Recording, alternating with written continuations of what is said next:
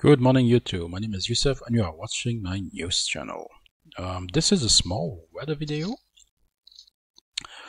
which I am making to address a very serious anomaly over the Arctic and a very unusual one. So as you can see, there is a very large area which showed very high temperature anomalies. And actually yesterday, because this is from today, as you can see, this is the forecast of the 19th of March today, 2022. Let me show you yesterday. So this was an extreme event. You can see here plus 5 degrees. This has either been caused by the jet stream entering, and I will show it in a moment, or perhaps a volcano, Mt Erebus, which could have become more active. So this got my attention yesterday, and I posted this, and I got many reactions. Some people stated that it's perhaps because of a volcano, volcanic activity in Antarctica, because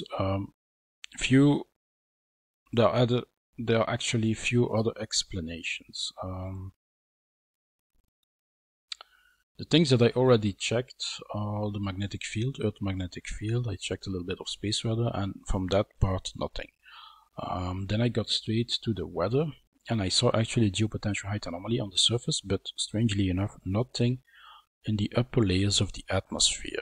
My thinking was, so in the Arctic, if you have watched my previous videos, the polar vortex has split in two, and it showed erratic behavior. So then I said to myself, wait a minute, maybe we have a similar situation in the South Pole.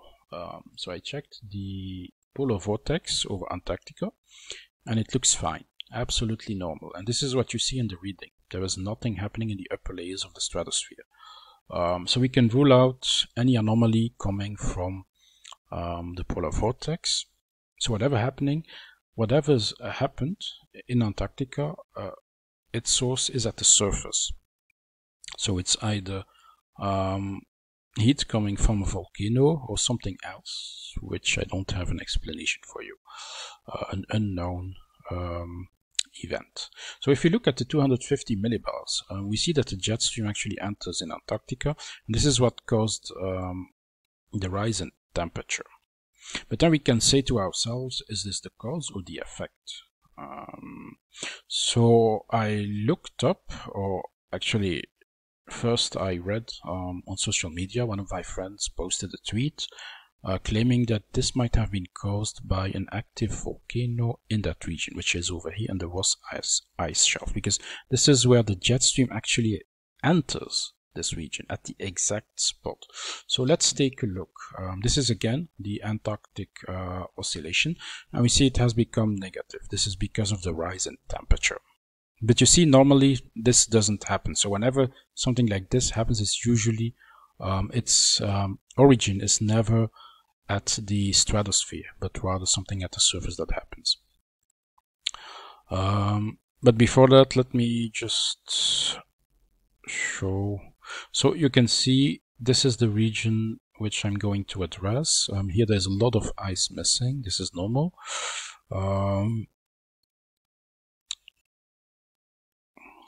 So where are those files? Oh yes, over here. So again, yesterday we have this. So I looked up for the volcano, and it's located at the exact spot where the jet stream enters Antarctica, at the exact spot. So I thought maybe it is this Mt Erebus. But the problem is there is no real-time data. I checked and I checked and I checked the internet, nothing. I think the most recent live cams and real-time data dates from 2015 or 2017 is the absolute last. So there's for me no way to verify. Even the quake monitors, I couldn't find one from Mt Erebus. Maybe I didn't search thoroughly. If you do have a link that shows actually real-time info, I would be more than grateful if you actually posted a link in the comments section, because I couldn't find it. But here it is, Mt Erebus, the possible culprit of that jet stream anomaly. So perhaps it is becoming more active, lava outflow, I don't know. But I suspect this has something to do, because it is exactly located in that spot. Here we have the McMurdo station, the Scott base. But again, there is absolutely no data of what's happening over here. This is of course important, because a volcano over here is very dangerous if it actually erupts more active, or becomes more actively. So you see, this volcano is already active, but I wonder, has the activity increased?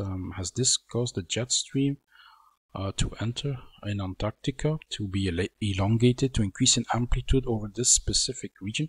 Because if we look again at the jet stream, it is really localized over here. So yeah, this is the most plausible explanation. I have no other over why the jet stream would suddenly engulf this whole region, because it never does that. And you can see that this is actually the contour of the jet stream. This part separate itself. So this is again proof that something over here happened. I tried to find a webcam of the volcano itself, but couldn't.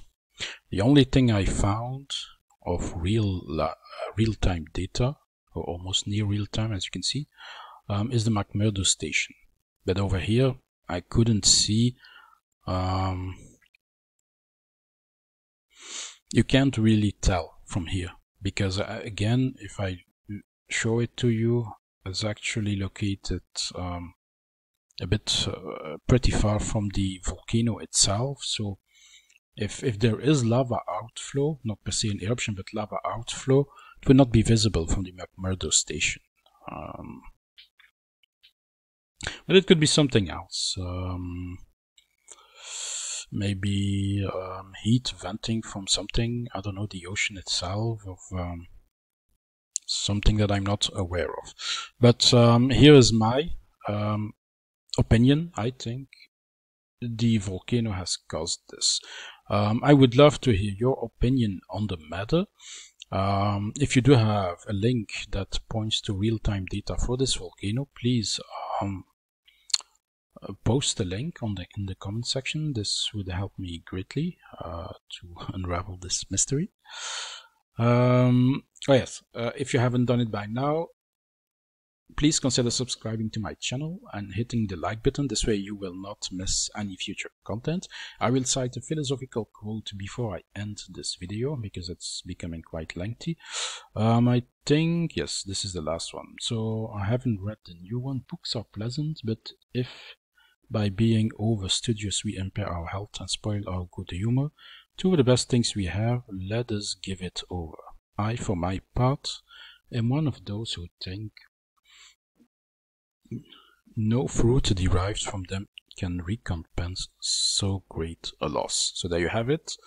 If you like to read books or you like to study, don't do it too much, because otherwise you will miss the joys of life. This is it, people. Thanks for watching this video. Again, don't forget to subscribe or hit the like button if you actually enjoyed this particular video. If you do have clues about this particular event, let me show it one more time in real time. So over this event, don't forget to share a link so that we can all know about it. I guess we see each other next time. Bye bye, everyone.